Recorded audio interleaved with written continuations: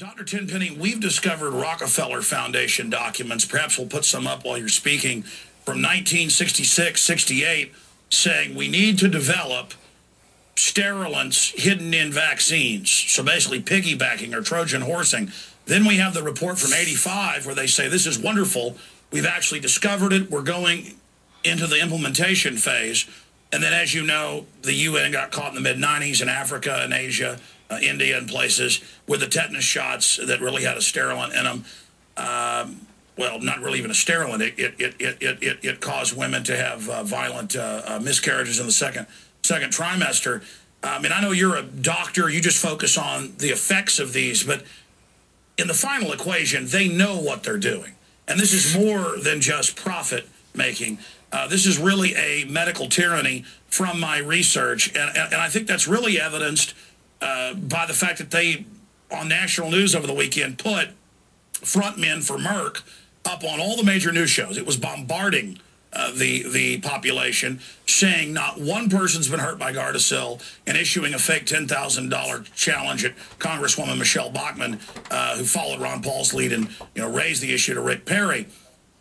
I mean, that's amazing, because all we did was go to the CDC's own report, and we had a press release from a few months ago. It was 17,000.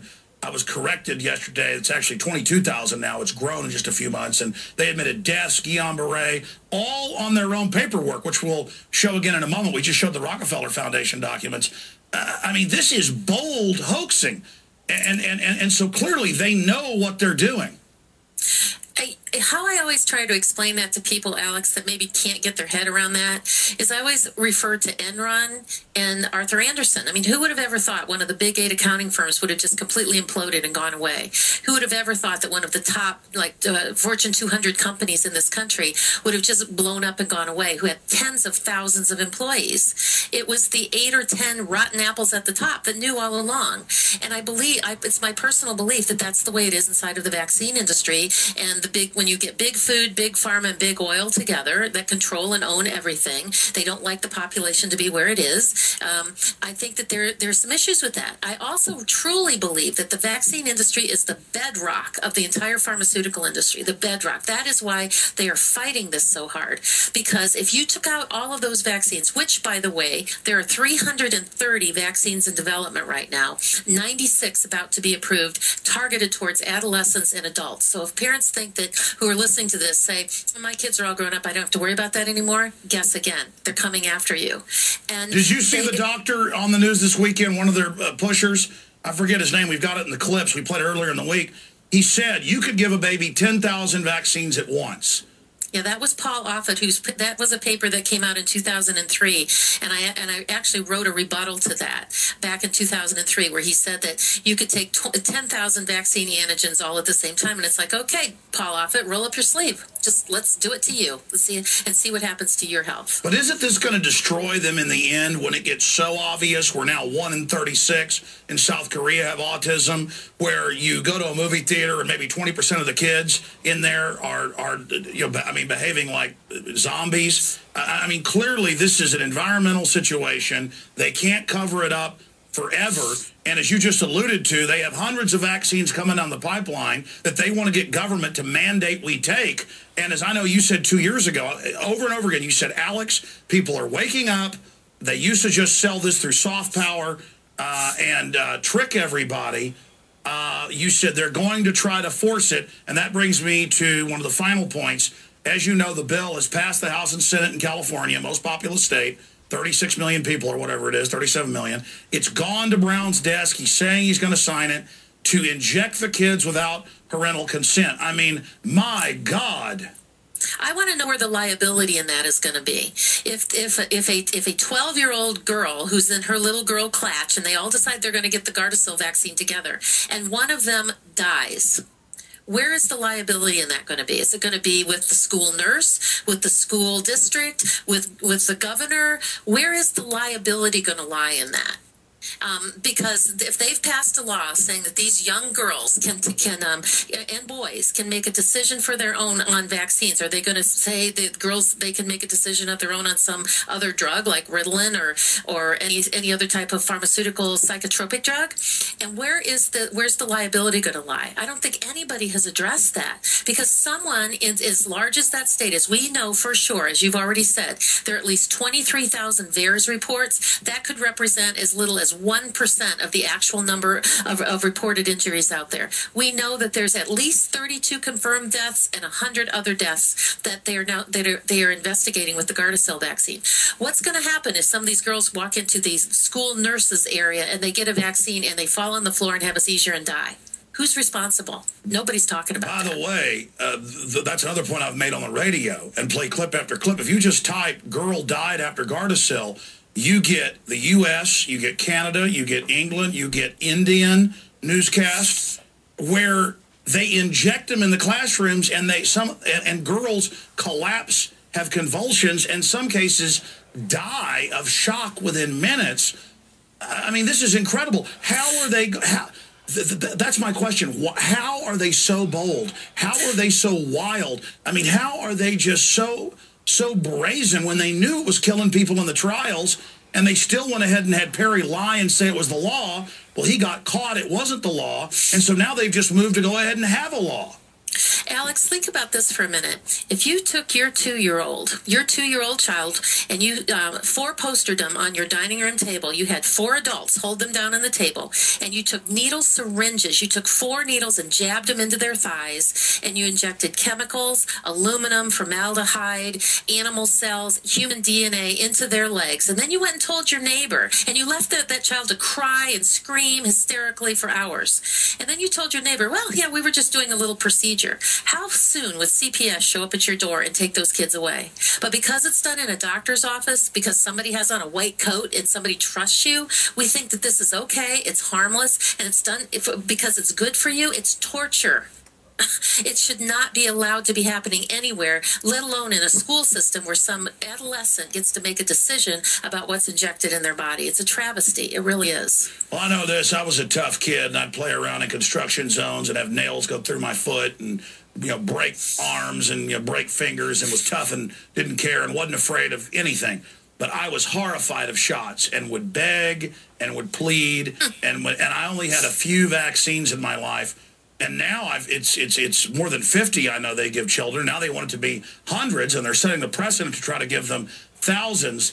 This is just incredible. Now, I want to close, Doctor, with their ace in the hole. You raised this when I was talking to you during the break before we went live here, and you said their ace in the hole is things like Contagion with Matt Damon and all this. There are so many TV shows, movies about mega death, billions dead, not a question of if but when. You've got to get the shot. And when you learn that this vaccine industry is a $100 billion industry a year or more, you really see that this is product placement, propaganda placement, and that's the race in the hole, is just scaring the daylights out of people. Absolutely. And the vision statement of the pharmaceutical industry, which I learned this from a pharmaceutical insider, said that the vision statement of the entire industry is to have every single human on the planet on a minimum of 2 daily pharmaceutical drugs for their entire life. Well, how better to do that than to start with young children and making them terribly sick and have all sorts of things from asthma, allergies, eczema, ADD, ADHD that you can't really connect. Somebody told me that there was a line from that movie Contagion that said, we need to make this vaccine because if 10 years from now it's causing autism, nobody will be able to connect the dots. And that's exactly what they're setting up. They want everybody sick because that promotes their widgets. It certainly does, and then they have the treatments in development for things that they know in the trials with lab animals it's going to cause in Homo sapien, the diabolical nature, the weaponization of this. I know you've done deep research, but in my film Endgame and just through pure research, trying to discover what the globalists, the Rockefellers, stood for. The Rockefellers, the British royalty, the King of England had to advocate over it, funded Hitler, and wanted worldwide eugenics. And it was a medical tyranny that the Nazis first engaged in. Forced inoculation, all of it. And that's basically now what's come here. It's just an underground program, and that's why Bayer Pharmaceutical and others that came out in court knowingly shipped out HIV blood. And, hey, it's get rid of the hemophiliacs. We're doing you a favor. This is a cold-blooded group. From my research, it's much bigger than profit. Have you found the eugenics angle in your research? I have, and I think that it's, what a lot of people say, and I would have to agree, that when, World War II was over, everybody just traded in their uniforms for white coats and business suits. Nothing changed. It was life. Things just went on as usual. And I do believe that there is definitely a sinister side. And the problem that bothers me the most, Alex, is what's wrong with the 800,000 physicians in this country, that they just march to the tomb of the drug companies, that they're not willing to look at any of this information or very little of it. They don't know what's coming through that needle and being injected into adults and children. And they just absolutely stand by it and take people like me and you and other people who are exposing the truth and tell colleagues and other physicians say you're just saying all the wrong things. It's just really not I'll true. tell you why. I mean, you're a doctor. Correct me if I'm wrong, but I've got family that are physicians. Look, they are brought up that you're part of the elite now. You know best, and then they're kept so busy that they just receive what the American Medical Association says, and they American Murder Association, Alex. The American Murder Association. They don't want to admit. Founded by Rockefeller. Tell them. And so they're now committed to it. And that's basically how tyrannies work. And once a tyrant or once a corrupt system gets you to join it, then you will rationalize greater and greater crimes. Well stated. I'm sure that's true. But we are seeing more and more medical doctors come out. Not nearly enough. I mean, really, even physicians who do integrative medicine like I do here in Cleveland, Ohio. I mean, even doctors like that have a practice of holistic medicine, they still are, sort of a supporter of vaccinations. I mean, they really are. They have really an issue with that. Well, I mean, I want to be clear.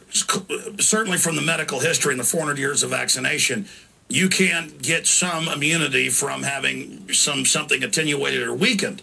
But then there's the whole issue of, then what does that do to the rest of your immune system? But now, I think they deceive us by even calling these vaccines. These are more nanotech, re-engineered viruses. I mean, now they've got the new classes coming out that re-engineer the brain and attack neurons that would uptake endorphins the fun vax. Exactly. They're saying, no, don't be depressed anymore. I mean, this is really Buck Rogers type re-engineering of society, and they just call it vaccines, and they think, well, this is like the polio vaccine. We're saving people. Yeah, saving them with hundreds of millions exposed to cancer viruses. Well, think about all of these girls that we were talking about just a few minutes ago that would get these injections of Gardasil. And it could be any of there's now, kids now get 40 doses of 16 different vaccines by the time they start kindergarten. And one of the things that people have to realize when they're listening to this, and this is school season, school just started, and across the country they've been telling people that parents, no shots, no school. Well, my answer to that is no shots, no school, not true. Every state except West Virginia and Mississippi have either a philosophical exemption or a medical exemption for you to opt out of your children being inoculated with all of these things. So there are a lot of ways that you could stop it, but every one of these vaccines all have horrible potential side effects. There is nothing that can come through a needle and to try to keep you healthy that you can't do for yourself just by your own diet, exercise, vitamin D, vitamin C, and all those things. Well, Doc, that's another example of the hoax. Exactly. They continue to say it's the law. You've got to take it. And that's what's so wonderful about Perry being caught. We called him. It came out he didn't have the authority. It wasn't the law. And now he has to apologize. And all the other candidates are against him. That has certainly gotten the death merchants of the vaccine makers on the defensive like I've never seen them before. And now, what about the other two states? There are still ways to get exemptions there, correct? Well, West Virginia and Mississippi really only have a medical exemption, and it's very hard to get. Their state health departments are very adamant about it. In fact, I've even had some parents in Mississippi tell me that the state health department wants them to vaccinate their kids even if they're homeschooling. And so those two states are the only two states that just have a medical exemption. Most of the time, you can only get that for a particular vaccine for which you've had a reaction. I mean, even if you have an ill child and you say, I don't want them to have the vaccines, the medical doctors, who again are the problems, will say, oh, well, it's because your child is sick. They need the vaccines more than ever because you don't want them to get those vaccine preventable diseases. Well, as a medical doctor, you know, until 2 years ago, they said never vaccinate a pregnant woman. Now they're saying it's good. Oh, not only are they saying that it's good, Alex, they're talking about flu shots, pertussis vaccines, they're talking about hepatitis B, and they're even potentially talking about giving Gardasil vaccines to pregnant women. Well, Dr. Tenpenny, we're going to have you back up in the near future to get into all the other attacks that are happening. But the good news is, and I think you've basically agreed with me today, the report is the worm is starting to turn, the pendulum is starting to swing, the awakening is here. I believe that's true.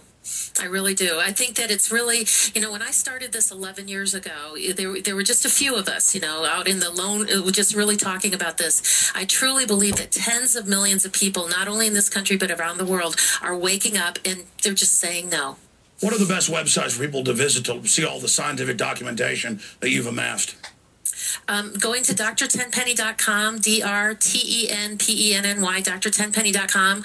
Dr. Tenpenny, that's where we're soon to be launching an entire library of all the research that I put together through drtenpenny.com.